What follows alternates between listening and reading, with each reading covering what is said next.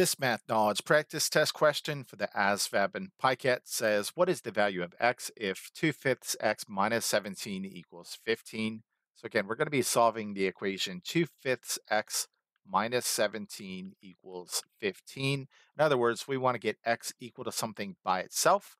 So the first thing I'm going to do is add 17 to both sides of the equation. In doing so, this crosses out, leaving me with 2/5 x over here. 17 plus 15, if you can't do that mentally, do it the old fashioned way.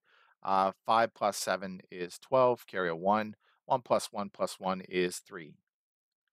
All right, now the next thing we got to do is clear this 2/5 that's in front of x. And to do that, we're going to multiply both sides of the equation by the reciprocal of 2/5, which is 5 over 2. This crosses out here and here, leaving you with x over here. Now, to make this math over here a little bit easier, I'm going to write 32 as a fraction by placing it over 1, because that's going to enable me to cross reduce. More specifically, I can say 2 goes into 2 one time, 2 goes into 32 16 times. This becomes 16 over 1, which is 16, times 5 over 1, which is 5.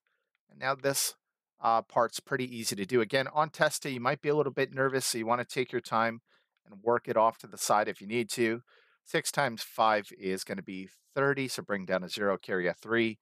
1 times 5 is 5, plus 3 is 8. So we can see x is 80 in this case, which is answer choice A.